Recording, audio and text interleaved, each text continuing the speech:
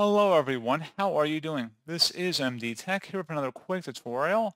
In today's tutorial, I'm going to show you guys how to resolve the X3DAudio1 underscore 7.dll file is missing or not found on your computer. Specifically, the error message reads that the program can't start because X3DAudio1 underscore 7.dll is missing from your computer. Try reinstalling the program to fix this problem. So this should hopefully be a pretty straightforward process, guys, on how to resolve this issue. And without further ado, let's go ahead and jump straight into it. So first thing I recommend doing would be to heed the advice of that prompt and then reinstall the application if that is feasible to do so. If you're having issues with that, something else we can try here as well would be to open up a web browser of our choice. It doesn't really matter. I'm going to open up Microsoft Edge for today's tutorial. And I'm going to search for DirectX Runtime Web Installer. Go ahead and search for that. Best match should come back from Microsoft domain here that says download end user runtime web installer. Go ahead and open that up. And then you want to select the appropriate language here. Again, make sure it says Microsoft.com up in the URL bar and select the appropriate download button. Once it's done downloading, go ahead and run that setup file and select the corresponding yes option. You want to accept the agreement once you've looked through the terms and select next. I'm going to uncheck the option to install the Bing bar, and then I'm going to select next again. Give us a moment here.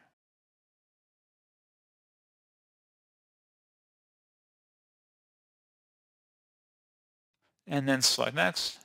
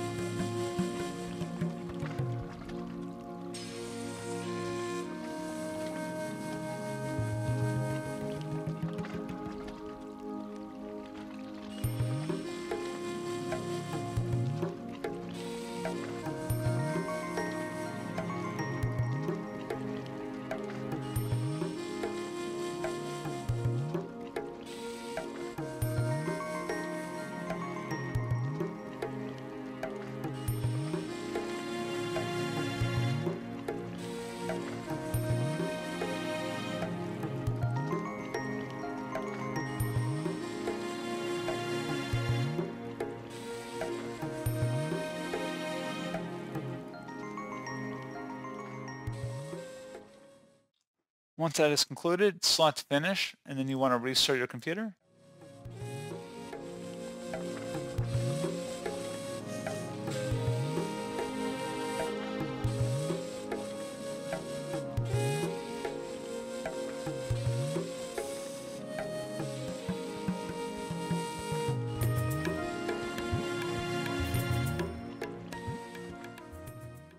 And there you go, guys. So hopefully that was a pretty straightforward process. And as always, thank you for watching. I do hope I was able to help you out, and I do look forward to catching you all in the next tutorial.